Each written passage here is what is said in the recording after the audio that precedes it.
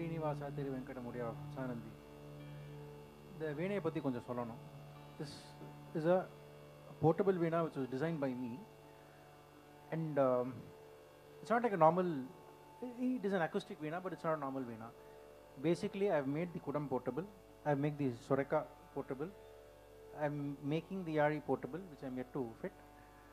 And this is a patent pending design, which I'll get a patent. But this design is basically made in such a way that the overall size of the instrument is reduced without compromising on the speaking length of the instrument.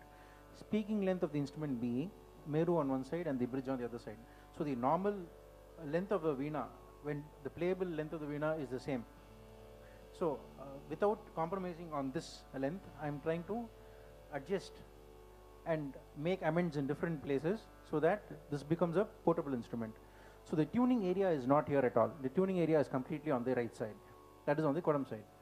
So the length is reduced drastically, and sound also is improvised.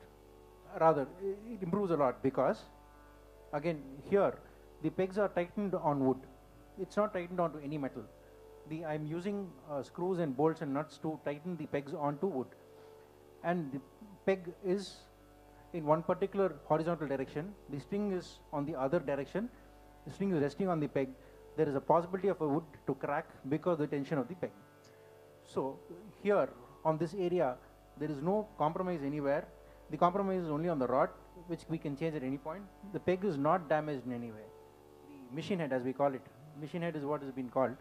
So the peg or machine head is not damaged in any way. If you want to change the peg at some point, you can. Because again, here there is no compromise, rather in the sense that the wood will get damaged here. There is no damage here because all four pegs are in one unit. This one unit can be removed easily through 4 bolts and nuts which have been used. If you want to change the peg at some point in your life, probably 6-7 years from now, or probably 3 years from now, if you find a better peg, you can easily remove this and fit a newer peg.